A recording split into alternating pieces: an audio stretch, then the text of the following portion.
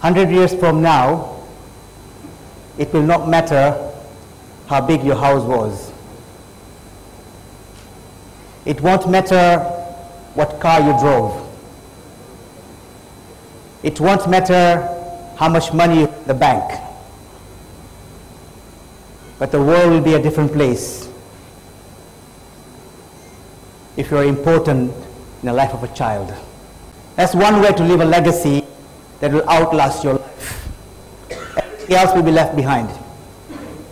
If you're worth $1 million today or $100,000 today, maybe later from 100,000 will be 500,000, 1 million, maybe 2 million, maybe 5 million, maybe 10 million.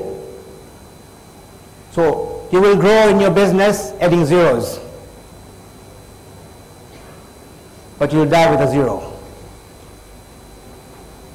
So the impact you can have on your children and other children can have a lasting effect even beyond your death.